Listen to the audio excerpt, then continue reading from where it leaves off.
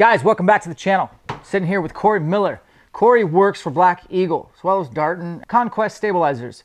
Corey was kind enough to drive all the way over from Montana today to help me with an arrow build. I am thinking about running X Impacts for 2022. Now, I did shoot a bear with an X Impact this spring. I saw that. Enjoyed it. I had a great experience with it. So come along. We're going to do an arrow build and we're going to dive deep on Black Eagle. Now, I'm a tinkerer, so I can't just say I'm going to run this or that. I'm very non-committal. I like to mess with stuff for the YouTubes. This is what I built.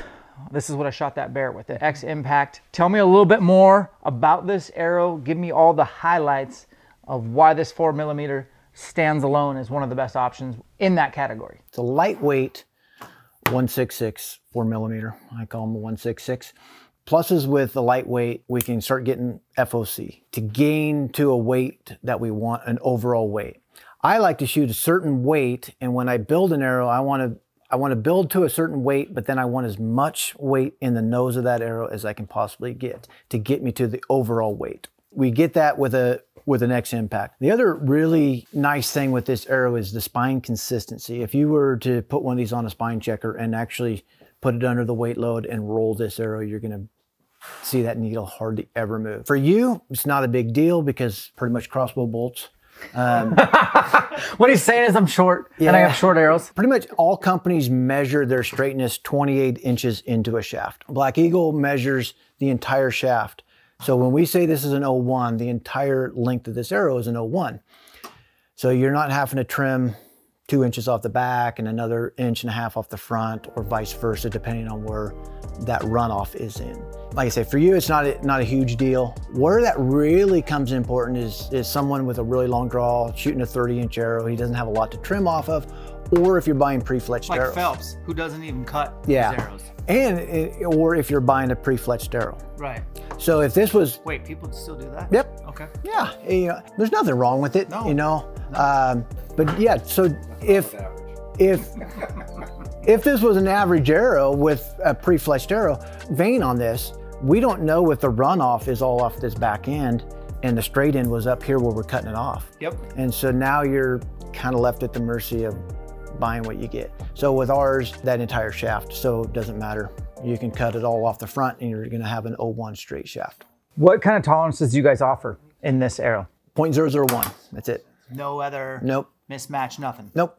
Wow. So we do, so we do a deep impact, which we'll do that in an 03 and an 01. It's a heavier grains an inch. It's a lot heavier of an arrow. So there again, going back to what am I trying to accomplish arrow weight wise, FOC wise, diameter wise, we've got an arrow that's going to fit that kind of category. All right, so one question about 4mm. For me, am I gonna notice more of a difference in my group size when I shoot in windy conditions, which I do generally quite a bit in practice, and it seems like a lot in hunting season. Like, it's kind of unavoidable, like wind is a thing. Wind is an issue, and then penetration. Those are the two things that you're gonna gain by going to a 166. Disadvantage to a 166, if you wanna shoot a lighted knock, that's kind of where I just don't think that there's personally a really good, solid lighted knock out there yet for a 166. Fair enough. You know, honestly, I didn't even run a lighted knock at all this last season, at all. Yeah. And I kind of wanted to, like when I was in Arizona, it would have made for a better footage. But at the end of the day, I'm not going to run lighted knocks again. And I love lighted knocks. I'm just not going to run them. So that's not going to be a huge. So again, penetration, tighter groups in the wind, really good tolerance, and then the GPI, we're gonna drop in the chart below here. You got your, 250 spines, your 300s, 350s? 350s. What are these? 400s, you're shooting a 300. Shooting a 300, so what's my GPI? 1. 8.1. We also do it in a 200. So you do it for Josh Jones, who's got a monkey arm draw lane. Yep. GPI on that 200 cord. 11. Oh, it's heavy. Oh, it's so heavy. For a 200. That's really interesting. Do you really need a 2, or can you get by with a 250? 250 gets you down 9.5. Some might use a 300. It just depends on how much weight I'm putting in the front and how light the overall shaft is. Yep. Okay, so lastly, we got, guys, I got bear shafts. I just like saying that. Yeah. And we are gonna build these arrows for you right now. Corey's gonna show us the difference between 2 different outsert options. Yeah. And I'm a little bit excited about this one that I don't have, because there's some things you can do for broadhead alignment and all that kind of fancy stuff that some of you really want to get into. And weights, because we do it in a couple different options, and you can still actually add brass to this. If you are wanting to build a super heavy arrow or super front of center, we can even add more weight to it if that's what you're wanting to do. So I guess we should start with my end goal for these arrows, and then we can kind of work our way backwards. I don't even remember what this was total weight was that I shot the bear with, but it was like, I'm guessing 415, 420-ish. You're running just a standard 46. And my sweet spot for me has been historically 450-ish. Everything I killed this year is with a 448 minus this. This was the lightest I've ever shot a bear with, and it was, I think, about 420. Yeah. I want to guess. So I generally like to be around 450. My archery coach, MFJJ, wants me to be like at 399. And so we argue about that on camera, but then my friend Ranch Fairy wants me to be at like 550 to 615. Everybody's got an opinion. I'm just gonna tell you what I want. I want middle of the road that I can use the same arrow regardless of the species all out west. Is that something that we could do? Let's do it. I'm a little bit more on Josh's, your draw length, the speed loss, and knowing what you hunt. Yep. You're on the ground, you're run and gun, your distances are all over the board. If you were a whitetail tree stand guy only or ground blind guy, yeah, you know, maybe go a little bit heavier on that arrow, especially from shooting above. You're trying to get an exit hole out the bottom. Yeah. So having that heavy arrow is probably really important. I shot a 442 grain arrow this year. Okay. And I shot a full size, the 244 arrow, didn't slow down. My sweet spot for me is trajectory. I know guys freak out when I say that, but for me, elk hunting, I don't always have the exact range. Could be, I ranged this tree at 42. He's like 3 yards-ish in front of it, but then he took a step. I need forgiveness. I need the flattest shooting I can, because a lot of times you end up getting a shot where the exact yardage is unknown. You kind of know an ish, and an ish can cost me a lot if my arrow does a lot of crazy trajectory. So I don't mind going, whatever it ends up being is great, as long as it's hard hitting. We can get 2 holes. What kind of speed are you looking for? I'm going to be around 280 KD, ideally. But Josh had my V3X29 clocked at 294 with my RIP TKOs. Okay. That's kind of where, because you mainly shoot fixed heads also. Yep. So that fixed head, that magic area that we all talk about, seems like that 280, 290, 275 to 285, somewhere in that neck of the woods is the sweet spot. And there's a couple things about that tuning wise. Pin gap doesn't change a whole lot once you get above that speed. The arrow becomes a little more finicky. So the reward of barely changing your pin gap from say 20 to 60 is so minute versus the arrow being finicky on form. I want as much energy transferred to this arrow. I want a perfect flying arrow with a fixed broadhead. So whatever that ends up being. Obviously I got Josh in my corner to help me tune, but at the end of the day, I've never been caught up on speed. How I would start to build an arrow for you, knowing where we want to be for speed, I'll plug in what bow you're going to shoot, what poundage you plan on shooting, figure out what that's going to come out to, overall weight to get to that speed, and then actually we can go through the catalog and look through what insert, what arrow shaft, what spine, where we're going to be, what broadhead do you plan on shooting? Are you shooting a 100 or 125? Or are you going to go 200 type of grain broadhead? Okay. Which those are cool, but that's what's nice about this, that we can shoot kind of a broadhead that's readily available everywhere and still get a lot of FOC. Well, fortunately, we know that information. We know what bow I'm shooting. We're going to work on this arrow. We kind of know what broadhead I'm probably going to use. We definitely know what species I'm going to hunt. So let's go ahead and build some arrows right now. So what we're going to do, the IBO speed of your bow? We said what, 294? No, the IBO speed, the rating that they give you. It's 340. No, it's like 342. 342. 342. Our draw length is 27. You sure? Yep. Okay. Draw weight? 75. Ooh, strong boy.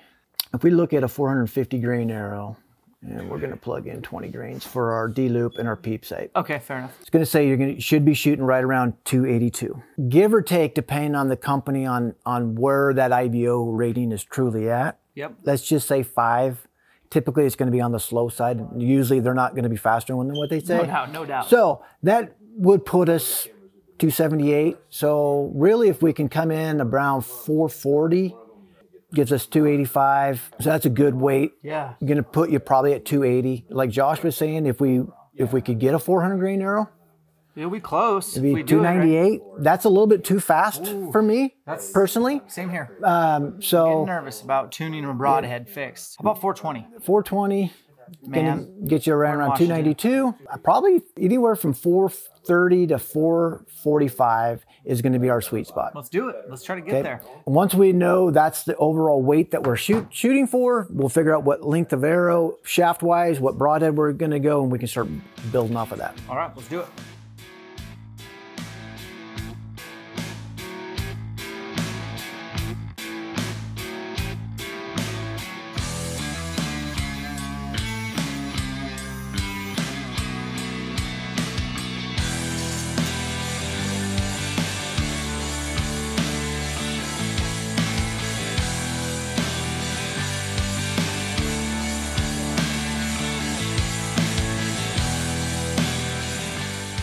To try and find out, I know that your overall length of your arrow was 26 from where we're going to put our broadhead to the end of the shaft here. It's 26 3/4. Well, with this outsert system, we're actually going to cut the arrow an inch shorter than that. So we're going to work off of 25 3/4 to get how much our shaft weighs. We do that, that comes in at 208 grains. 8.1 times 25.75. The knock is 9 grains on the knock, or I'm sorry, 7 grains. 7 grains on the knock. Veins that you're gonna run, 27 grains. Broadhead, are we shooting 100 or 125? So now we got a 125 known. That gives us 367 grains without our insert. Because we do a couple different options on this, you have an outsert here that weighs 40 to 44. So let's just call that 42 grains. Or we can run what I recommend, which is our focus system. We do 2 versions of this. We do a 80 grain and we do a 100 grain.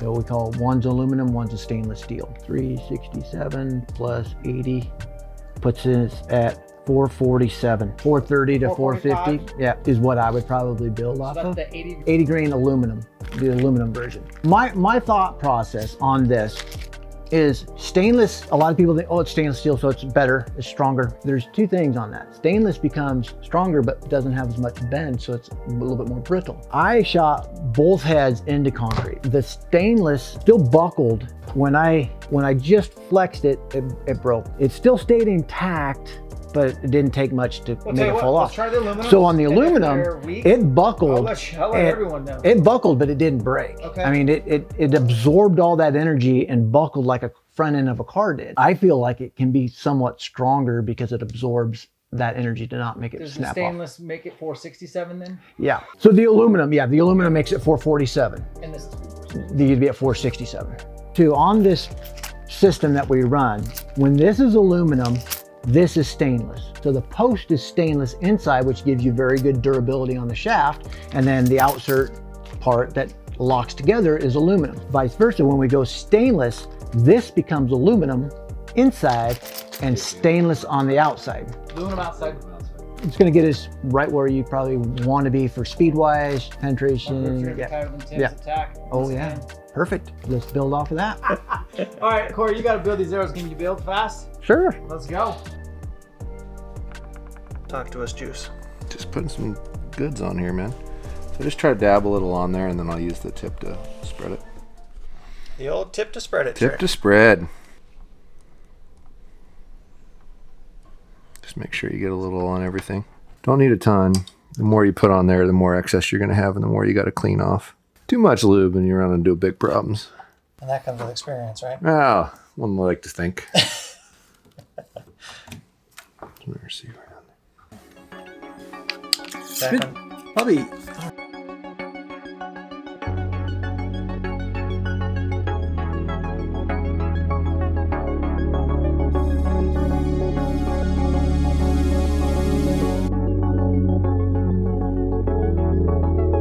This is a 3-part system. So we're gonna have our inside post on Dan's build. This is gonna be a stainless steel post, and we're gonna have an aluminum outsert.